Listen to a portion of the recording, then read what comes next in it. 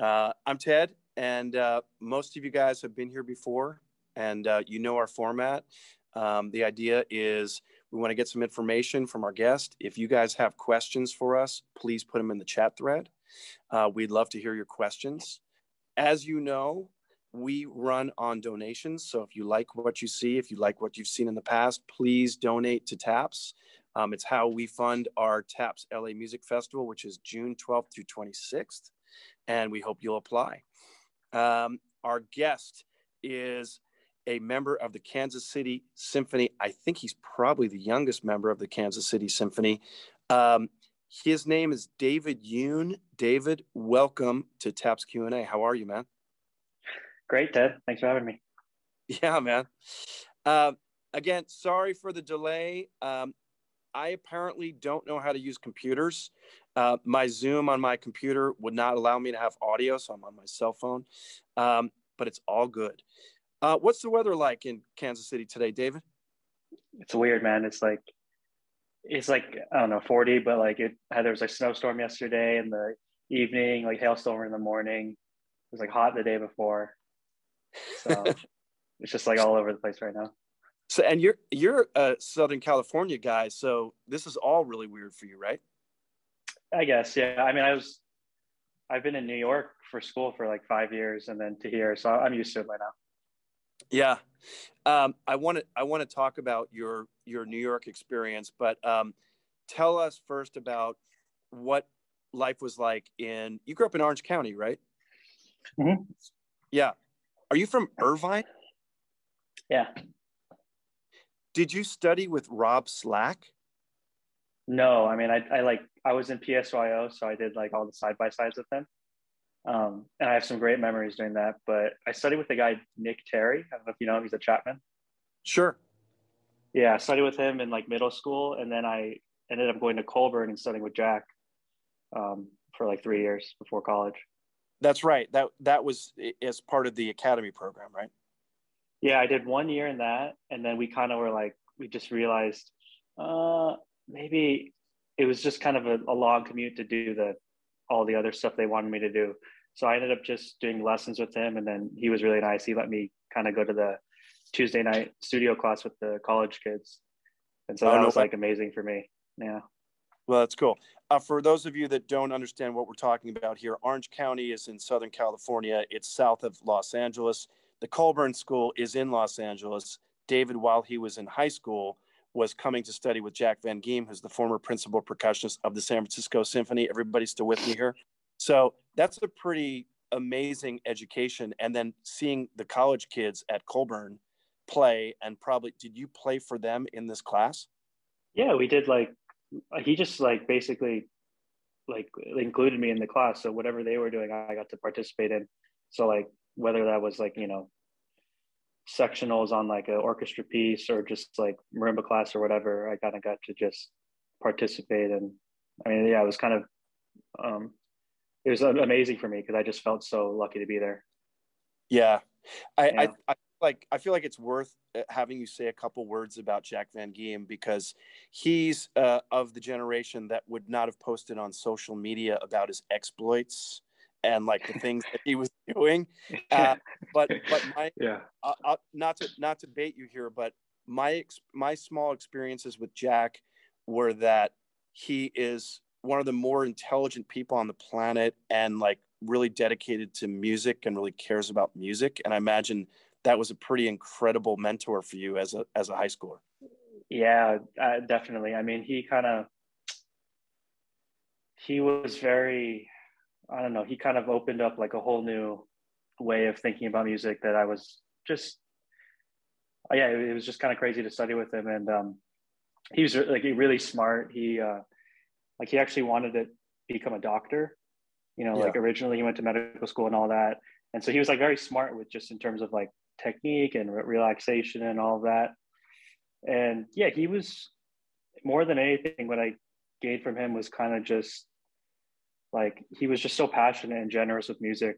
And I think when you're at that age, it's less about like getting all this technique and this and that. It's really more about just like finding the passion. So he was kind of really good for that. Yeah.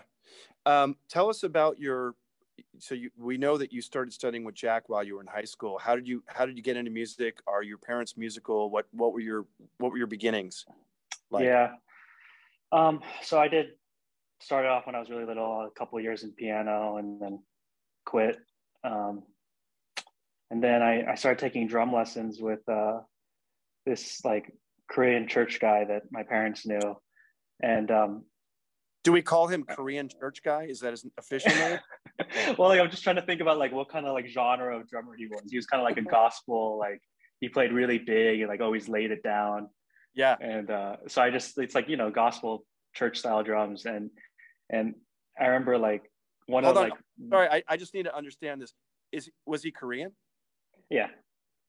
So Korean, yeah. So I don't go to church, but Korean, there's like Korean gospel church, like that's a thing.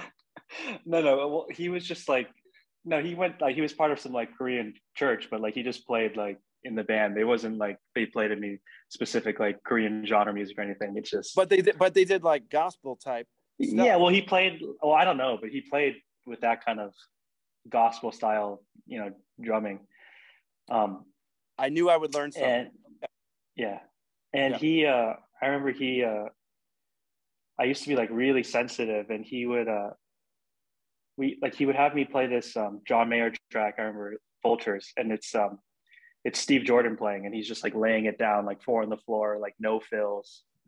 And he wanted me to do that, like, just work on this for the week. Don't play any fills, like play absolutely in the pocket.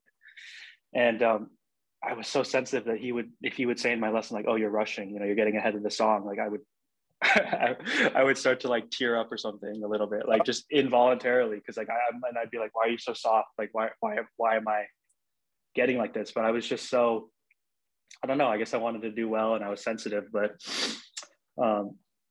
that's what I remember from Jay. It's like the drum teacher playing Vultures to John Mayer. That's so wild. Yeah. It's funny because my first teacher was also like the drum set lessons were kind of my favorite part. And I think you get some really important seminal training to being an orchestral percussionist from playing rock and jazz and just laying down this simplest of grooves. Yeah, definitely. And then I did violin in 4th grade when like the string program opened up, did that for a couple of years, and then joined the percussion thing. And and then started studying with Nick Terry at Chapman. He's a college professor for a couple of years, and then studied with Jack. And then through that in high school, I also kept the drum thing going. I played in the jazz band at school, which was like, I think that was really important for me to keep doing that. So are your parents musicians? Not professionals. My aunt though is organist. She went to Juilliard. She went there for like 13 years or something. She has like a pre-college degree, undergrad, master's, AD. So she's an organist. I found out she was in the class with Joe Gramley. Wow. Okay. Yeah. So, but obviously your parents recognized that you had, if not recognized that you had talent, they recognized that you had interest and that you were going to work at it, but they probably recognized both, right? Yeah, I think so. I don't think they really knew what they were getting themselves into. It was kind of like they were coming along with me. And I had these experiences that were, affirming, like, whatever. I got into the Juilliard percussion seminar, like that was in 2011. And that was a big moment where it was like, oh, like, wow, he got into something that was big. And then I did these summer festivals. And so, yeah, they were very supportive of it because they knew how much, fun I had doing it. Yeah, that's really cool. What do they, you said they're not professional, but like, what do they play? They don't play anything, but my dad's a doctor and my mom was a dentist. Gotcha. Okay. Yeah. So then from the Juilliard percussion seminar, is that how you kind of decided that you might go to Juilliard for college? Yeah, that kind of planted the seed. I went in 2011 and I was really lucky because I had just finished my freshman year, and that group just so happened to be me and I think like pretty much almost everyone else was finishing their junior year. So it was people older than me. And we got there and everyone else was better than me. And I had never seen people like that good. You know, I remember seeing just like, all sorts of people there. Like, who was there? John Ringer was there. I don't know if you know him. Will McVeigh, Marcelina, Will Champion, just like a bunch of great players and people I still keep in touch with today. And I got there and I was like, oh, this is crazy. And so that was kind of the first like major spark for me. When you see that, I mean, obviously it's probably kind of intimidating, but it's probably inspiring also, because you're like, wait a second, I want to be like these people. I like what they're doing. I want to play that well. Yeah, it was. I mean, I don't think I was so much intimidated because I was younger. So like, I just felt like I had this cushion. I didn't have to be as good. Yeah. But so it was just a good situation for me. Yeah. So you go to Juilliard, and did you study with Danny? I studied with Marcus for the first 2 years, and then Dan with my last 2 years. Okay. Please tell me what you learned at Juilliard, because I have envy.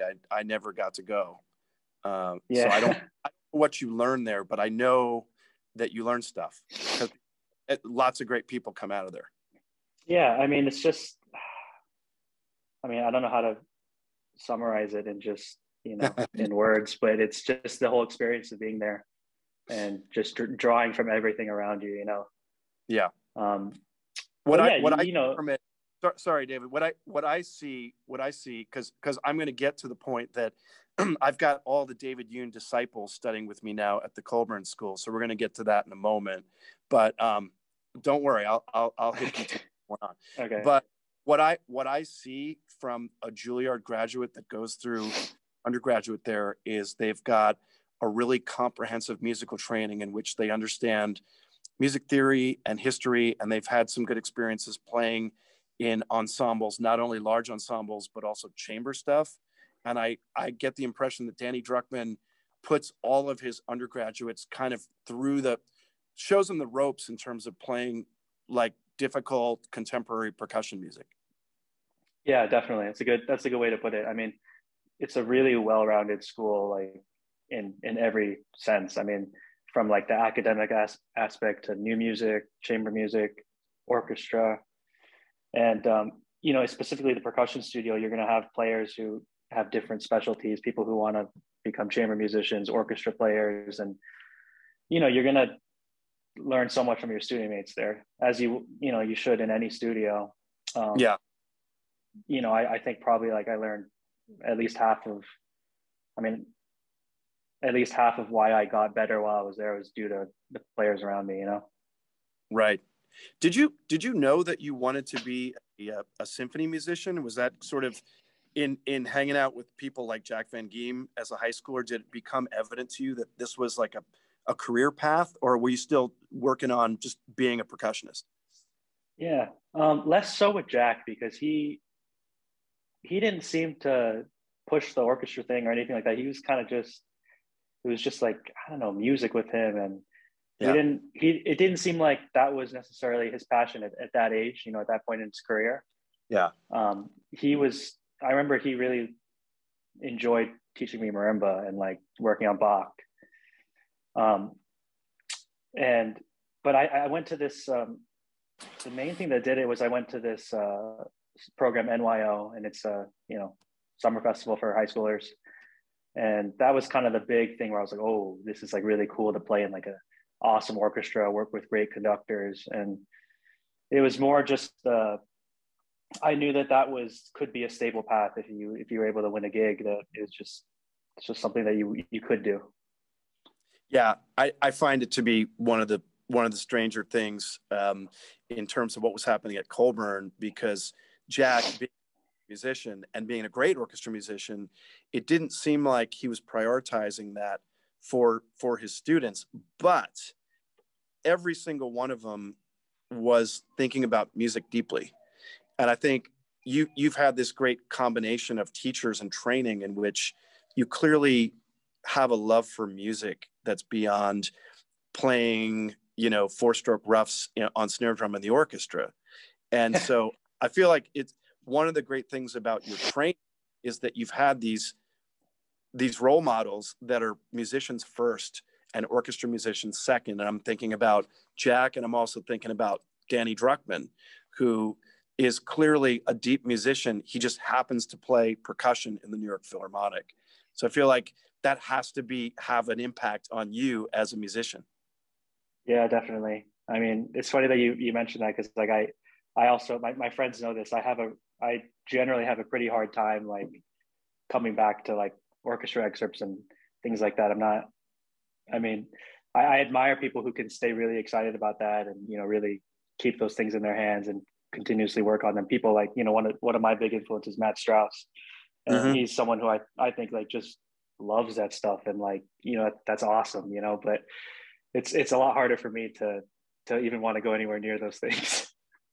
Yeah, well, you won your job early, so you don't have to deal with that anymore, right?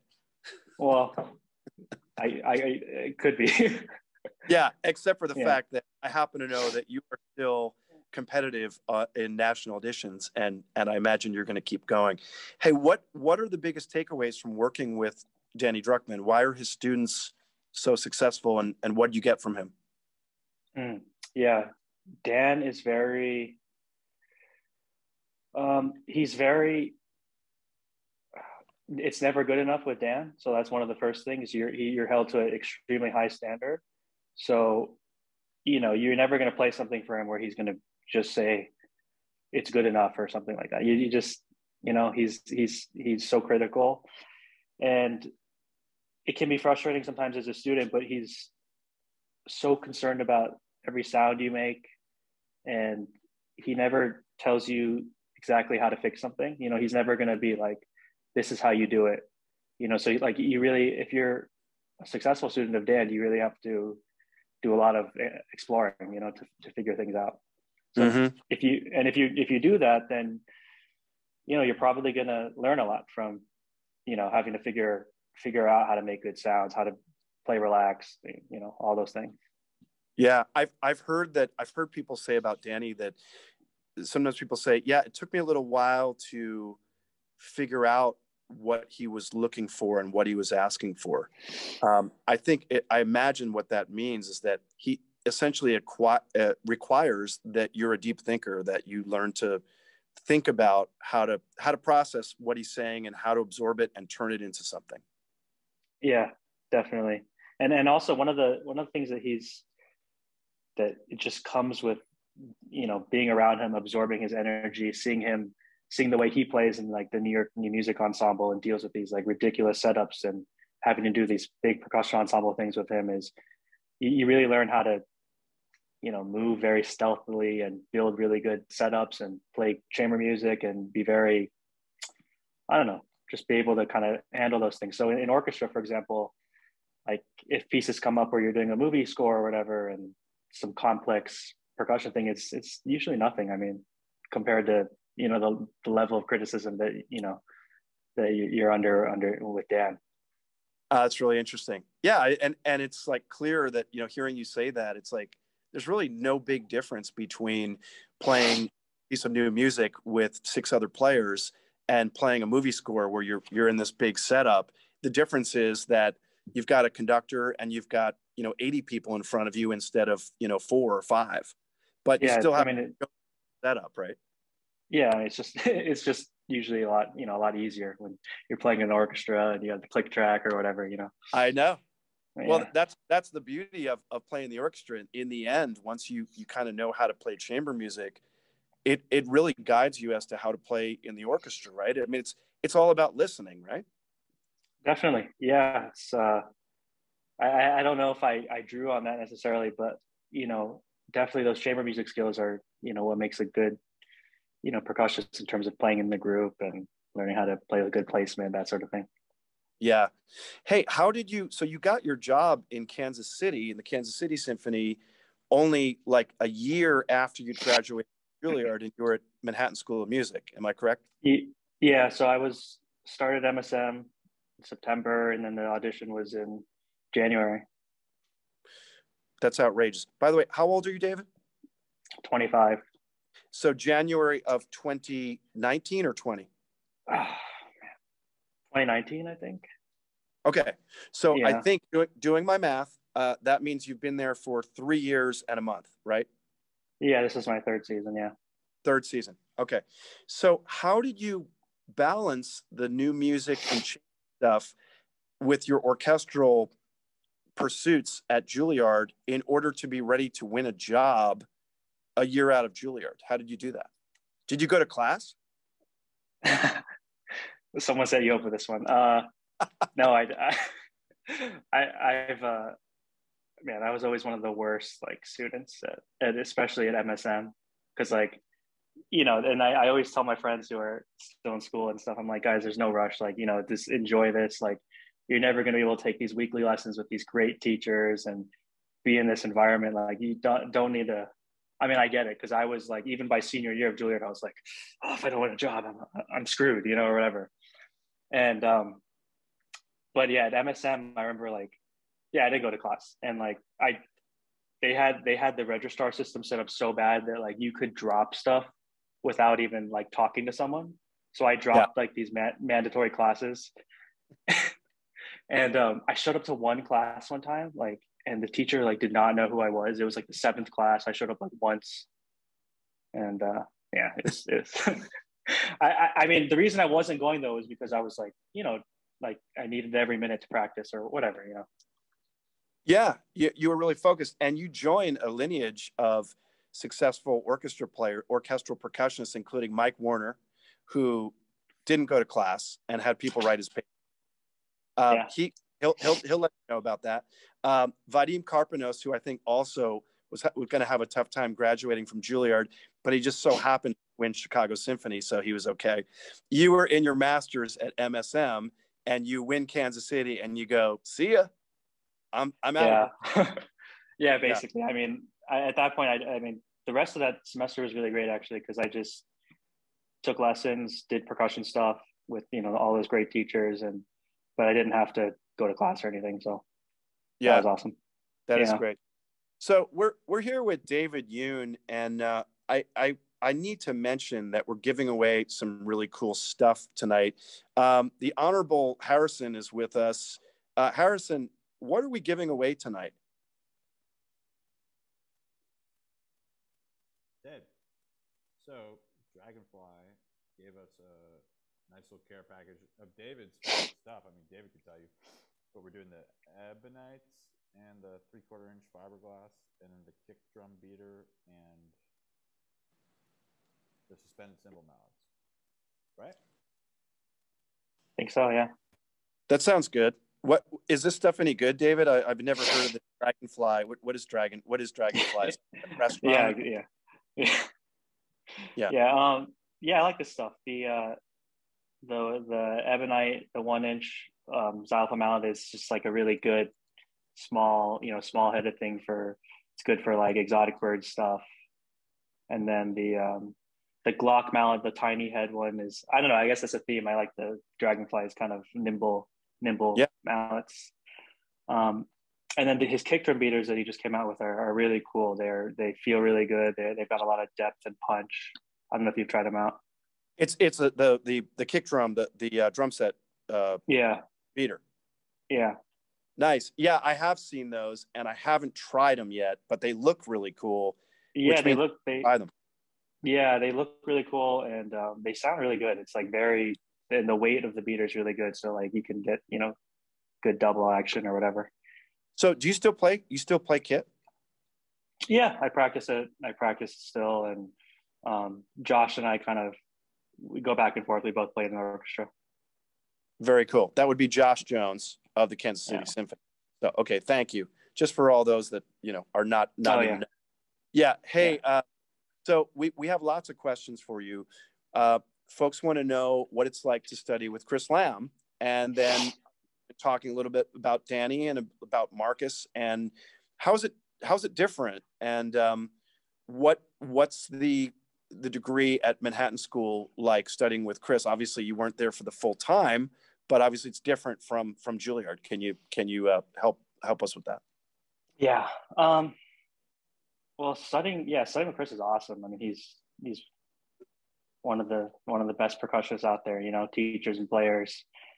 And I actually think that going to Juilliard and MSM, it kind of, the educations really complemented each other. You know, there's enough crossover with this kind of whatever New York school of thought, and it ended up working really nicely. But you know, I mean, one of the main differences is Chris is a little bit more hands-on than Dan, and there's a little bit more of a kind of built-in curriculum, and you're going to do this, and you know, reach these checkpoints in your playing, and you know, play like, you know, with Chris, you're forced to play like mountains of repertoire for him. You do these classes, you learn all these xylophone solos, snare drum etudes, and that's awesome, you know. And he's really, I don't know, he's kind of like a perfect balance of teaching, you know, from a technical standpoint and a musical standpoint. He really brings them both together. Mm-hmm. So, yeah, and it's not just Chris too. You know, you study with Duncan Patton, who, you know, is the former timpanist of the Met, and he has, I think he's a phenomenal timpani teacher, because timpani is such a confusing instrument, and he has like a system, and so when you have a system to go off of, that can be very helpful. Yeah. So basically, it's not. I mean, I understand that Chris is incredible, but it's not just Chris. It's a combination of the teachers at Manhattan School, and obviously you're going to combine that with your training from Danny, and those people are pretty different. All of those people are very different, and their style of teaching is very different, and it's great to see how they each work for you, right? Yeah, definitely. You're gonna get different, you know. Yeah, I mean, all the personalities of teachers I've had have been very different, from Jack, who's kind of like, you know, this like caring, you know, kind of father-like kind of person, and yeah, they're all different. And I think they call it team teaching at MSM, and so it's like, I think that works great, honestly, because it can feel a little, especially when you do lessons like every week with the same person. For me, that always felt like rush. I feel like every week I'm like, you know, talking to my friends like before my Dan lesson, like, oh my God, like what am I gonna play? Like, you know, I just remember it was so classic to like decide like the morning before your lesson, like, okay, I guess I'm gonna play this. And you know, you're practicing hard, but like you just like these teachers, they have such, you know, you hold them so highly, and you don't want to let them down, and so like you kind of fearful to play things that are just like subpar. And you know, a lot of times you have to. I mean, I constantly had to be like, all right, I'm gonna bring this in like 75% tempo or whatever, right? And at a certain point, like you just stop sugarcoating it, because like, you know, it's always a work in progress. And yeah, but there was always that fear. But with MSM, it's like you see every teacher, you know, once a month or whatever. So it's like you can, if you're, you know, organized, you can kind of plan out to how to be, you know, really prepared to maximize things. Right. So one thing I've noticed about you Juilliard guys is I think you put a lot of pressure on yourselves. So here at Colburn in downtown Los Angeles, I like to call it Juilliard West, because now we've had, I think in the last 5 years, or 4 years, we've had 4 Juilliard undergrads who've ended up coming here. And I absolutely love it. And I'll tell you why. Each student that comes here has, as I mentioned, an incredible broad-based musical training. They have a real, they have an ability to learn stuff quickly, because Danny has put them through learning this crazy percussion ensemble rep. They've played in orchestra already. In a lot of cases, they just need some guidance as to how the orchestral excerpts go, because I don't want to disparage Danny in any way, because his training is great, but it doesn't seem like, from what you're describing, that he says, okay, it goes like this, play it like this. You have to figure it out yourself. But because you guys are already quick thinkers and you're analytical, when you get the concept, it's like you're off and running. So you've got these guys that were at Juilliard while you were there. They're now at Colburn, Toby Grace and Ben Cornavaca. And from what I understand, a bird told me that they just like followed you around wherever you went, because you were kind of the man. So what was it that you were doing? I mean, we know you're a cool guy, but what were you doing that they were like, I want to be just like David? It's funny. We were hanging out all the time. I mean, like the hang was always when I was there was it's just like a big family. You know, it's great. Um, you know, I don't know. At Juilliard, you just I mean, like probably anywhere, but this happened to me when I was a young. You know, when I was in my first year there, you kind of you know, hopefully there's someone older than you that's playing at a really high level that you can look up to and just try to latch on. And so I remember there was players like that for me when I came in when I was young. And so when I was a senior, that's when Toby and those guys kind of showed up. And, you know, I guess maybe they just, they looked up to my playing, hopefully. And so we, you know, it was, that's how that happened, I guess. Yeah. No, I remember that too as an undergrad. And I actually think that that's one of the big strengths of a program like Juilliard is that you guys are each influenced by each other and inspired by each other. I mean, that's critical. Yeah. There's also this funny thing with like what, you know, you mentioned sometimes people come in and post Juilliard and they still don't have necessarily the clearest picture on how the excerpts go because, you know, Dan's not necessarily one to teach it in a way that's like, this is how you do it for auditions or, you know, however. So there have been phases where like people will just follow suit, you know, for whoever the best player is. And like that player will be playing a certain excerpt a certain way, but it could be like not how it goes, or it's just not how it works. And like, I remember there was a phase, it was like my sophomore year, like the whole studio was playing the Schumann threes alto part, like completely tripletized, like, cause to make it like easier with no it's just, and we were like, oh, we can get away with this because like, you know, it's a jazz symphony and it's the jazz notation. And like people would go to auditions and play it like that. And like, we would do it in like before, you know, in our mock audition at Juilliard and play it like that. And it's funny how those things can happen. Everyone's just kind of following suit, you know? It's like a game of telephone and everyone's just kind of like following that message. Yeah. Yeah. But like, that's what we all did. I remember it's like, there'll be like a phase where like everyone's like obsessed with playing excerpts like really slow because like you want to sound like mature and stuff, and like to the point where it's like you know. Yeah. Oh, it's an absolute joy to work with these guys, and I know that you guys have all been feeding each other's energy, and these guys got a lot from you. It seems like you spent a lot of time going to concerts while you were in New York. Tell us about that. Was that like the New York Phil or the Metropolitan Opera, or what did you go see? Yeah, that was like that. I mean, that was one of the best parts of being there, especially when you're at Lincoln Center. I mean, yeah, I would try to go to the Philharmonic, New York Phil, like every week. You know, I would at least, because like you could just stub in as a student, like you can just kind of show up and, you know, wait. You know, people would leave after the concerto, and like I was fine with skipping that anyway. I want to go see like the big symphony or whatever, and so yeah, I was constantly bouncing around between New York Phil and the Met, and actually before the year started, one of my good friends, Omar, he just like would buy like the whole Carnegie. He got like a student discount thing, and he would buy like 2 tickets to like every single guest orchestra that would come in. So I saw like every single German orchestra and the BSO, all these, the Philly orchestra that would come into Carnegie, and I would just go to all those shows, and it was like, you know, amazing. Yeah. I think that is really important.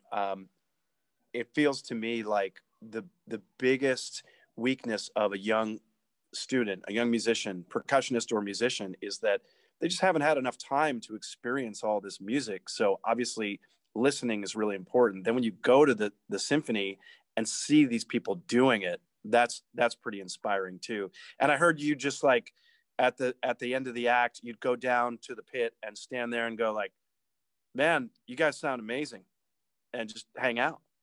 Yeah, I mean, like, especially when, you know, like Stephen White and I were good friends before he won the Met audition, and then like next thing I know, he won, and it's like, okay, like now I'm going to the pit and like saying hi to Stephen in it, and you know, I knew Greg Zuber at that point well because I'd been to Verbier and he was the coach out there, and so yeah, it was just good times all around. I mean, those are some of my important memories, is like going to see the Boston Symphony when I was going to school in Boston, and it's like you pretty much should be a fanboy. You pretty much should be like looking at these people going, that's amazing, and I want to do that. I mean, that's probably a big component of what inspires you to take auditions. Without that, you're kind of going, what am I working towards? Right. Definitely. I mean, it's like, and also seeing, like, luckily being in New York, you get to see like some of the, you know, greatest orchestras. And we actually, like, I would often debate with my friends. It wouldn't even be about percussion. We would be talking about like, oh, we would be such nerds about it. We'd be talking about like, oh, I really like the string sound of this orchestra. Or like in the case of the BSO, like I always loved the sound of the trumpet section, and I forget his name, Tom. And like just the pointiness of his sound was so unique. And like I would, you know, we would go with non-percussionists, and it was just, we would get to, you know, just kind of chat about it and you know, learn from other people about it. And that was, you know, so inspirational just to love it. And, you know, I feel like if there's the biggest takeaway for young people that are in this meeting tonight is, I mean, this is a really common thread, and I'm hearing this from talking to you, talking to people like Tim Adams, who basically said they went and saw the orchestra as often as they possibly could. And that's probably the best way that you can understand what it is to be an orchestral musician and to learn the repertoire and how to play it. Yeah. I mean, especially if you're in a major city that has a great orchestra, and, you know, nowadays it's like all these orchestras are so good, you know, good enough at least to gain this inspiration. And it's like, if you're a student and you don't want to be going to these concerts, then it's like, ooh, I don't know, like you're doomed, you know. You know, hopefully you want to go because that's what you want to do. And if that's not what you want to do, you go to some other concerts for something that you want to do, you know. Yeah, I think that's such an important component, because when you see people that are doing the audition circuit, you're not sure if they're really into it for the musical reasons, that's usually a red flag. And I think that's an important distinction. This to me is what I thought of before our interview, is like, probably most people go, oh, well, he's, you know, David's just kind of a savant, and he can, you know, because he's so gifted, he was able to win a job at 22 or 23. But basically what you're explaining is that a lot goes into that. And we haven't even gotten to the practice part. So tell us about like, what was your routine like, and what kind of stuff were you doing? Obviously we kind of know, you know, practicing porgy, what that might be like, but maybe give us some things that might've been unique to your practice style that would help us to understand, you know, what you were doing. Yeah. I mean, it's not true. I'm not a savant. And my close friends know that I constantly, I constantly don't say that about myself. You know, it's like, you have to just work really hard if you want to get there, you know, and it's so much more about that. And, you know, I think at this point we've learned a lot about that, and a lot of the pros are saying those things, and there's all these books out there you can read about that. But yeah, in terms of practicing, I mean, I remember before I won my job, I mean, it was the first time that I had approached a list where I was really actually ready to take the audition. I've so many times before compartmentalized, like, you know, whatever, just worked too much on snare drum or xylophone or whatever, and neglected accessories, this and that. I mean, like, I showed up to the Met Opera audition my junior year because it was across the street, and like I remember in the prelim they put a bass drum etude, and like I straight up did not look at it. Like I learned the etude that morning, and that's like, I don't even think that's that crazy. I'm sure other people would do stuff like that too. But when I won my job, it was the first time I sort of like really practiced evenly, and like it was like everything was going like this, you know, instead of like get this to like 100% and then bring this up. So and what goes along with that is kind of tackling your weaknesses, you know, stop practicing the things that you're good at. I struggle with that a lot because at Juilliard, you're thrown in front of your peers so many times where you have to perform in front of other people, and you know, there's this big pressure to sound good and play well. So like, you don't want to, sometimes you want to avoid the things that you're bad at. But the quicker you can get over that and just benefit more from working on the stuff you're bad at, it's just better. Yeah, and I think that people sometimes forget that. I think what a committee is looking for is just a comprehensive musician, and if you can demonstrate it on xylophone and then you can't demonstrate it on tambourine, that's potentially a red flag for them. So yeah. Oftentimes people get fixated on the instruments that they kind of know or feel like they've got to go to, like the mallet instruments or snare drum. And then, I mean, we were just talking about it with the St. Louis audition. I think that committee is really looking for someone that can play timpani and that can play excerpts. And yeah, sure, mallets, but they only asked one mallet excerpt. And now they're actually scrutinizing your triangle playing and your bass drum playing, which is a big part of playing in the orchestra, right? Yeah, definitely. I mean, yeah, you just have to be really well-rounded and be able to learn all the instruments. And it's hard. That's why it's hard for percussionists to win jobs early, because there's all these instruments you have to figure out. And it's like, there's never enough time, you know?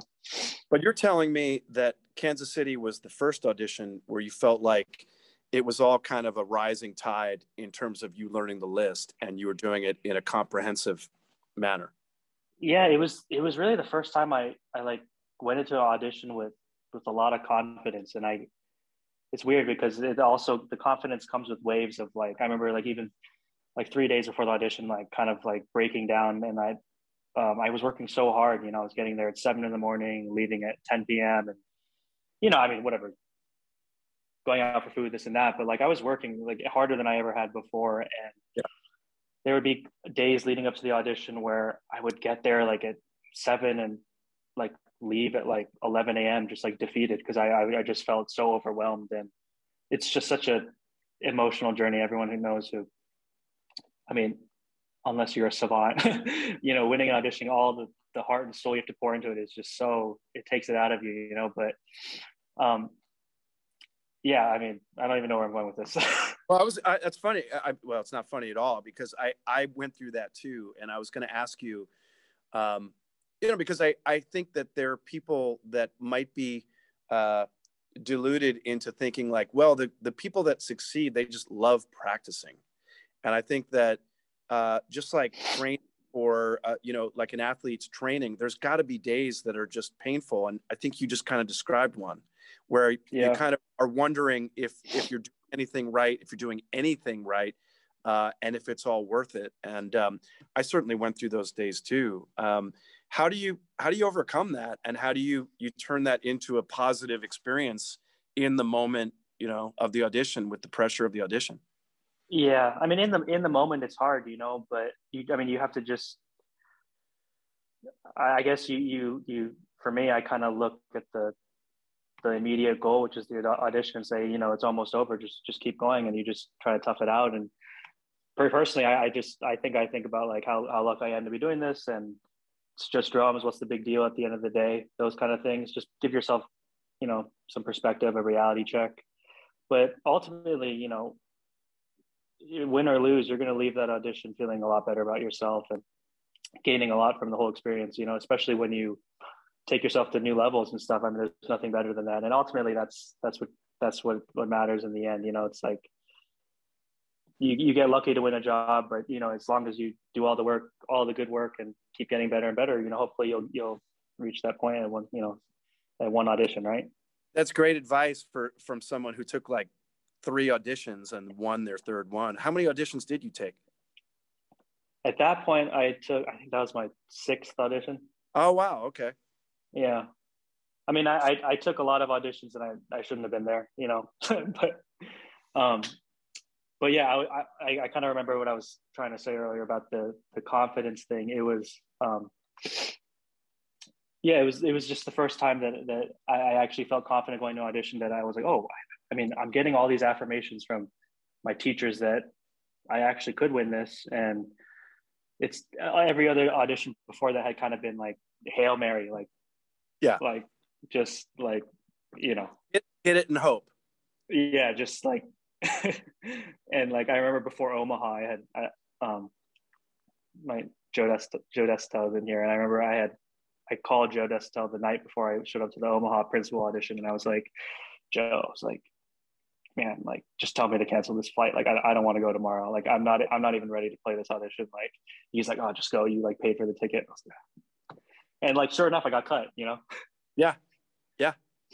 But isn't that funny that I think sometimes people are going to a small regional audition and they go, oh, this one will be easy. But then in fact you get cut there and then you win Kansas City. It's really all about you have to go through the same preparation and you have to be truly prepared for any job you're going to win. Yeah, I think so. I mean, and also like you just, I think probably what hurts the most is, undermining an audition and if it's a regional thing and then like doing bad in it, that would be painful. So, you want to like give it the respect and give it the preparation. I mean, sometimes you learn from taking auditions too. There's different schools of thought in terms of like take as many auditions as possible or wait till you're ready. But, you just want to make sure that you gain from all your experiences, loss and wins and all those things. Yeah. I'd love to hear about your audition because I suspect, just talking to you, there's something that people call like a flow state where when you're playing music, you get to a place where it's not left brain, it's not analytical, it's just in the flow. I know that my best playing in auditions was when I could get there. I'm wondering about your experience and how Kansas City was different from your 5 previous auditions. Like, did you get to a place in the finals where you're like, yeah, I got this, or they're digging me, or I feel really good about what I'm delivering, and if I like it, somebody else likes it? Yeah. I remember when I did the prelim, I've always been like really scared of prelims. I always feel like maybe it's just a mental thing, but I always feel like it feels like the biggest crapshoot to me. You're given like the smallest time period. I think it's probably the round where the mistakes are most, they're not as forgiven because there's so many people we have to listen to. So I remember I played the prelim and was like, oh, I thought I played good, but I guess I could get cut, and I got through and I was like, okay, here we go. And I remember also that prelim round was kind of, I feel like some of my weaker excerpts on the list. And so I figured, okay, like now I'm in good shape. Like I'm most likely not going to play those things again. And then, I mean, each round you gain confidence. I think that probably happens to everybody. It's like, you just start to feel more comfortable on stage. And yeah, I really did reach a unique flow state at that audition where I was playing the rounds and they were long rounds. And I'm so upset. Like I didn't like record it. Like they took my phone away and like, I considered bringing like a burner phone and like, just like giving them this, cause it's like, I don't care. Like I'm going to record the audition, even though you say I'm not going to, but it's just the heat of the moment. I didn't record it and I'm so mad about it. But, yeah, I remember reaching this flow state in the round that was, I mean, it was like unique to me for sure. I mean, because usually I like to think a lot when I play, and I'm very careful with what things are going through my head while I play. I like to decide those things, but it almost felt like I was in a Zen state. Yeah, man, David, how do you think I feel, man? It's been like 23 years since I won my first job in Chicago, and I really think that my first job in Chicago was really the only time I was in that state for a long period of time. Like, cause for me, you can get there but it's about sustaining it and doing it over a 45-minute round and doing the Danny Druckmann thing, like moving seamlessly to the next instrument and staying in that flow. And when I finished that round, I looked at the proctor who took me off stage and I was just like, how long was I out there? That was about 15 minutes, right? He's like, no, you were out there for almost an hour, and he's like, how do you feel? And I was like, I have no idea what just happened, Yeah. And yeah, I so wish that I had that recorded. I mean, obviously that was in the dark ages, so we didn't have like cell phones or anything, video phones, but I would so love to see that because I think everyone's reaching for that moment where you're in that state, and when you can do it in that moment and end up winning a job, it's like that's everything. Yeah, I mean, I think one thing that has to come to be able to create that kind of moment is you have to be as prepared as you ever are going to be. You have to bring your best your best version of yourself, and you have to be really confident. Like you just have to be, because when you're playing around and you're playing an audition, it's not the time to I don't know. It's not when you're on stage, it's not the time to show humility to anyone else. It's time to be the guy, you know? Yeah. Yeah. How's the experience playing in the orchestra different from winning the job? It's a lot different. I mean, they're two different things for sure. It's, but I don't know how to answer that. I mean, it's they're just two different skills, but I'm lucky that I had all these great, training orchestras I played in and college groups that it was an easy transition. Yeah. What other kinds of stuff do you do in Kansas City? Obviously, you're not just coming home from rehearsal and studying scores. You're doing other stuff. What are some of your hobbies? Like, what's some of the stuff you're doing? I've never been to Kansas City, so I'd love to know like what's happening there. Yeah.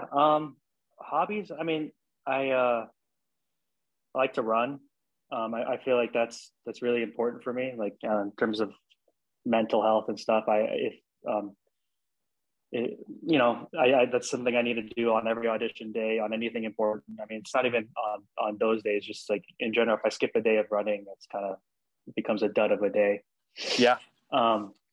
Yeah. So running, I love to eat, just hang out with friends and watch movies, just normal stuff, All right. So you're kind of just a normal guy, but we've learned that you're kind of a sensitive guy too. And if your time is rushing or dragging, someone tells you, you might tear up.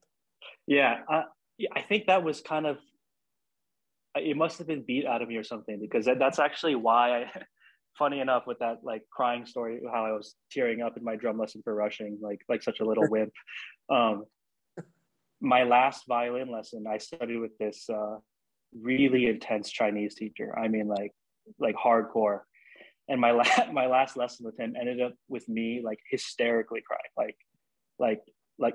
like heaving, and like I was so embarrassed about it. Like my mom was in the corner, like just like, oh my God. Yeah. Because like I don't even think he was being that. It wasn't even a big deal. He was just a little like disappointed or whatever, because like I wasn't practicing. And it's unfortunate, but that's how like my last lesson ended. But I think going to New York kind of like hardened me, and so I don't know. I don't think it's a big deal anymore. No, and I think it's something. I happen to think it's something to embrace. I mean, I can think of, I think most people have a childhood story like that where it's like, boy, that seems embarrassing, but I think there's something to be said for sensitivity when it comes to being a musician, and it's obviously that's the way that you're going to be able to relate to 85 or 90 other people on stage and make music with them. Like, I think the biggest thing is having empathy and being sensitive. So obviously that's a big part of your playing, and it'd be easy to miss that as a young percussionist, because it's like everyone's going like, gotta chop out, gotta know how, and I think like you're demonstrating something that's critical of musicians. It's like you do have to be sensitive, and you have to love music and be sensitive to it. Definitely. I mean, sensitive in many ways, musical sensitivity and collegial sensitivity, and just all sorts of ways, for sure. Oh yeah, we could write a book about like working with colleagues and how to do that. And obviously you've got another 30 years to deal with that. That's a challenge. Yeah. Yeah. I mean, I guess it's a challenge, but I guess it probably comes with any work environment. But yeah, that's one thing that's different. It's like now you're working with colleagues, and you're not just working with, all friends or whatever. It's different. Yeah. The hardest thing for me was that you go from going to say a Tanglewood, or we met at Texas Music Festival, and like all the fellows are the same age, and then you get into the orchestra, and then it's like 3 generations. Like there's people old enough to be your grandfather, people old enough to be your parents, and then people that are older than you, and then a couple people. And obviously you're one of the youngest. When I started in the orchestra, I was like the youngest, and then you grow up. But it's weird at first. talking to people that are like older than your grandparents. Yeah, it's interesting. I mean, in percussion, you really get the best view of, you really, percussion, like you see everybody, Yeah. and you could see all the little vibes or the jabs or whatever. Like, but yeah, it's there's such a wide group of people there, you know, from young to old and happy to sad. I know, and Yeah. you kind of stay above the fray of those folks that are like not digging their job. And let's face it, in every workplace, you know, there's 2 out of 10 people that are not like totally digging it. So Definitely, yeah. I mean, and you know, orchestras, I guess it could be, you know, tough for some people, and you know, I would just say, I mean, at school and orchestra and anything, you just surround yourself with the people who bring the positivity. You know, don't bring yourself down with the negative dudes. hey, what do you think about like the I don't, what do we call these people? Influencers that like doing like lots of percussion videos. Speaking personally, sometimes when I go on Facebook and I scroll down, I get depressed because I'm like, oh, that person's in Hawaii. That person's like playing with this orchestra. That person's doing this. And I'm just like sitting around today doing nothing. Is that something like, what do you say to young people who are like, they look at it and like, I get really inspired and then I get kind of bummed out. Like, I don't think I can ever do it. What do you say? Yeah, I mean, that's tough. I mean, personally, I don't get sad by it. I don't think, you know, I actually I really enjoy seeing people I know, like what they're up to, and it's kind of fun. But I know that's a thing that happens to a lot of people. Yeah, I don't know. It's just a complicated thing, this whole social media thing, and I know it can be very toxic for people to see all those things and think that, oh, I can never be that, but you know, you can be that. So I don't. Yeah. Yeah, and also, Yeah. I mean, obviously, what people post is not, it's not all the truth, you know. So just because Right. someone posts a picture of them smiling doesn't mean they're, you know, in good It spirits. doesn't mean they're happy. Right. Yeah, so don't take it too seriously, you know. Yeah, that's good advice. So here's a question: what are your goals as a musician now? Goals. I guess now that I've been in the job for a couple of years and things are easy and life is good, I would say that it's a goal of mine to just keep going, you know, to not get complacent and to keep loving it and to find new ways to challenge myself and keep getting better. That's great. A very important question. I think the others were from Instagram, so thank you to everyone for their questions. This one is an important question from Greg LaRosa. Pizza in New York City, Traviata or 72nd? 72nd. 72nd. Why? 72nd. It's just better. It's crisper, cleaner, smoother. Smoother. Yeah. It sounds so delicious. I really resented when I got to Chicago and Chicagoans would be like, oh, if you're from New York, well, you should try our pizza. It's so much better.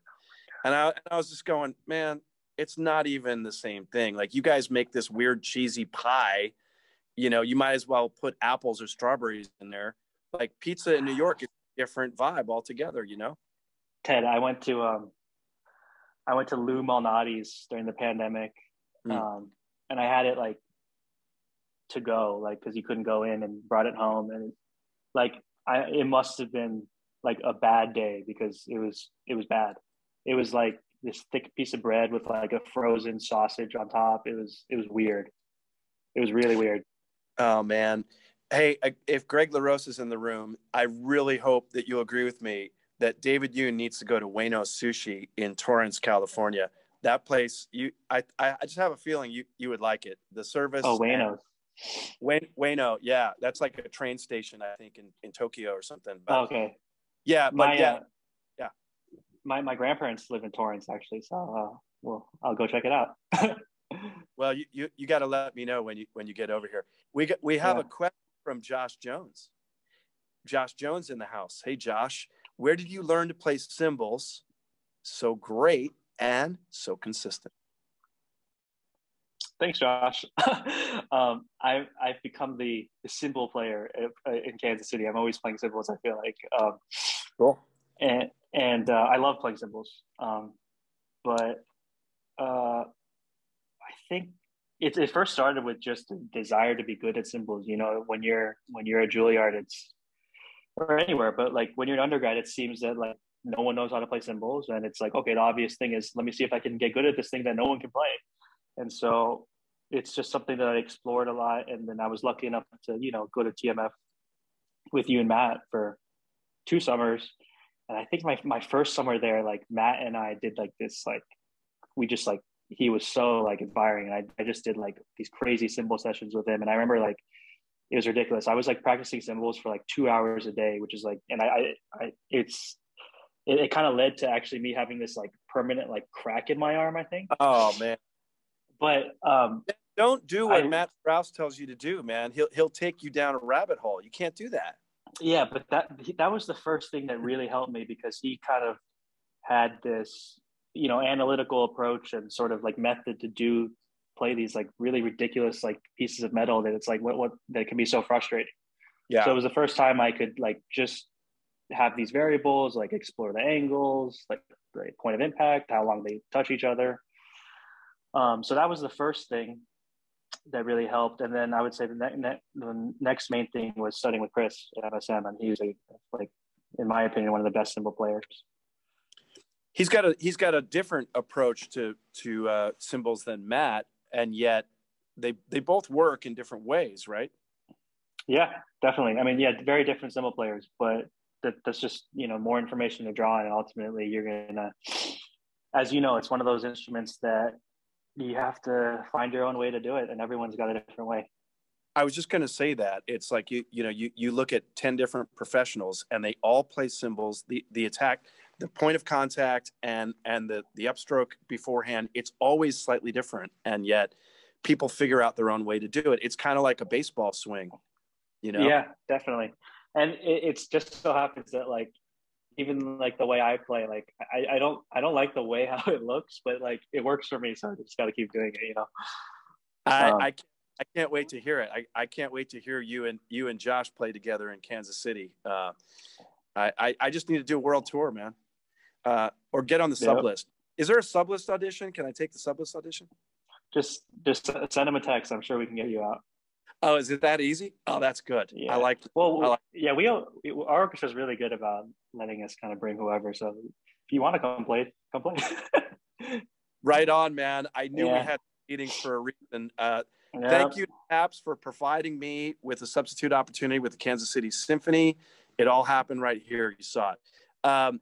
Hey, I think we got to give away some mallets now. This is cool. These are some of David Yoon's go-to mallets, and I got to say, I am so impressed with Dinesh's products, and I just love boutique makers like Dinesh at Dragonfly. It's like some of the best stuff, and he's a player and he understands what we need, and obviously you get that, David. So I think this is amazing. Thank you to Dragonfly for donating this equipment, and this is some of David Yoon's go-to gear that somebody's going to be winning when Harrison spins the wheel. All right, everybody. This is why you're here. Thank you, Dinesh. Yeah, Dinesh is a great guy. Makes awesome stuff. Yeah, most definitely. Yeah. Oh, here comes the wheel. Oh, this is big. Like to spin. Pretty small group here. You're all holding a decent percent. Wow, their odds are pretty good, it seems. Yeah. And just wait a second, Joe Desitol. No, he can't win it. He doesn't even percussion anymore. That guy can't win. Yeah, he's win, right? Why not? No. Oh no. Wait. Okay, good. Will McVeigh, he has a job. He doesn't need this gear. Taking McVeigh off? Wait, doesn't Joe have a job? New World, right? Yeah, we can't give it to Joe. Joe's New World, and Parker Meek. I mean, that guy. We've been talking about Juilliard, and I mean, no, he's got all these resources. He doesn't need those mallets. I could go on. I could roast everyone here. Yeah, it seems like pretty much like 50% of this spin is like we could just absolutely roast all these people. It absolutely. Rather than do that, let's give them the opportunity to win. It's pretty exciting. So You ready to spin it, Harry? Yeah. And if Will McVeigh wins, we'll just put his phone number out there and everybody can call him and complain. Oh, we'll give him hell. Perfect. Good luck, Will. Good luck, Will. That's like when Joe Kelly won the Luft giveaway. I don't know if you saw that. We talked about that on his tap. Like Joe Kelly winning $1,000 of Luft mallets. Outrageous. Here we go. I know, it's funny. Oh, we're just flaming everybody right now. Are we spinning? Oh my! Oh, it's Leo. Oh my God! It's Leo. Ted, do you know Leo? You know what? I don't know Leo, but Leo, I've heard a lot about you, and believe it or not, most of it's really good. So, Leo, I know you're going to use these mallets in good health. So, congratulations to you, Leo. You better not own any of this stuff, and if you do, you should donate it to some homeless person who's taking up percussion somewhere in New York. Because I know you're at, I think Leo's at MSM, right? Yeah, he did the Juilliard MSM thing, and he's a broke college kid, so he could use it. He can use it. All right. Well, then This worked out really well. Congratulations. David, it is great to talk to you. This is great information and great to get to know you better. I only was at TMF for a couple days when you were there, but I saw you play a concert, and I have to remember what you were playing, a ridiculous tom-tom part. Was that help me out on the piece? LA Variations. That's right. That was the Salonen. Yeah, awesome piece. Cool, very cool piece. Yeah, you and I was really impressed, and I thought, yep, he'll get a job. Oh, I remember you came to that. Thanks, Ted. I appreciate that. You came to the sectional, and everyone's like, "Oh, Ted's gonna be so chill." It's like, great hang, great guy. But like, I remember like, no one like learned the part, and you came, and you were like, "Guys, like, what the hell is going on? Like, why did you guys learn this?" I'm just so chill until I'm not. No, I mean you're chill, but like, how could you be chill in that scenario? I don't blame you. So. Well, it's funny. It's sometimes I think everybody needs like a lesson in like, you got to get prepared for this stuff. You got to take it seriously. You know who gave that to me? Danny Druckmann at Tank on his dad's piece. Jacob Druckmann's Come Round. He schooled my ass. Like, it was 45 minutes of like, points to the thing in the score and goes, no. Yeah. And then he tells me how to do it. And man, that was probably the best lesson I've ever had. Yeah, I'm sure you're all the better for it, So. Yeah. Well, good. I can take all the credit for you winning your career. So you're welcome. Yep. Thank you, Ted. Yeah. No. You're welcome. David, it is really great to talk to you. And you've had a really impressive start to your career, but I know that it's going places from here, and I wish you continued success. And man, I sure hope I see you in the future. When you come to visit your grandparents, hit me up, please. Will do, Ted. Thanks so much. Appreciate it. Yeah. Thank you to you. Thank you to everyone for attending, and stay tuned. We have more to come, and check out our website for information on the TAPS LA Music Festival. We have a concert on the USS Iowa Battleship, which is a super cool spot in San Pedro. We're doing Music for 18 Musicians by Steve Reich. We hope you'll join us for it. Thanks to everybody. Congratulations, Leo Simon. Unbelievable. Everybody have a good night. David, see you soon, man. All right. See you, Ted. Thank you. Good night, everybody.